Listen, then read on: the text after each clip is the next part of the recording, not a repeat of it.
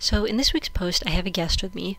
It's my brother, and his Gimli costume was a shared project between the two of us. We each worked on part of it, and today he is going to be demonstrating how he made the axe for the costume. So if my voice sounds a bit deeper than usual throughout most of this tutorial, it's because it's my brother talking through most of it, not me. So he started out by taking a piece of 3-foot long PVC pipe, and then spray painted it with a coppery bronze metallic paint. And so this is the basic shape of the axe blade, and I do have a template you can use to copy this at the woodlandelf.com/pattern/Gimli.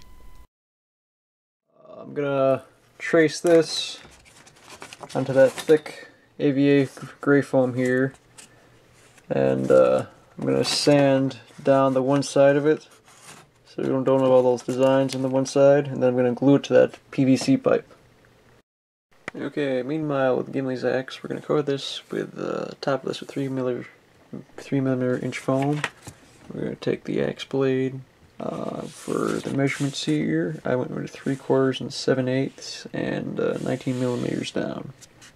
Alright, we just cut that out.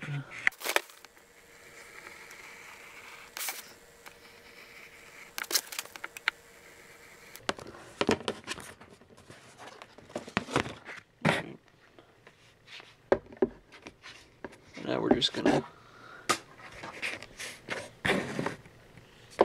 hot glue this shut here. Another thing is,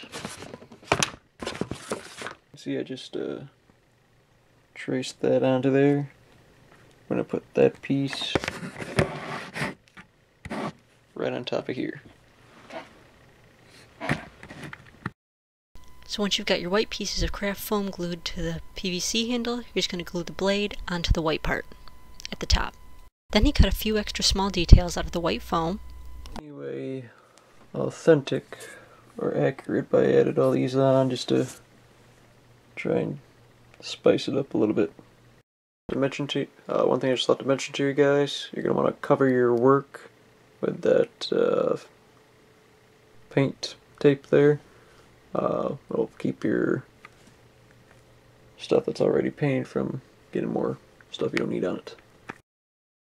Okay, now I've coated this with 3 coats of this plasti dip, and now all we gotta do is spray it with this silver chrome, supposed to resemble metal, and we're done.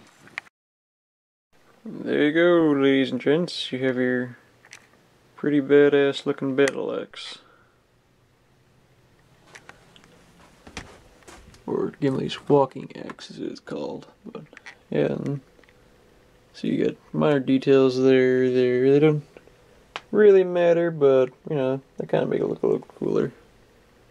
And so voila. One thing I was going to mention is you might want to sand this instead of Dremel it. See how it's all rough like that? I made a mistake there, but it happens. And that's how you make your Gimli walking axe. That still only counts as one.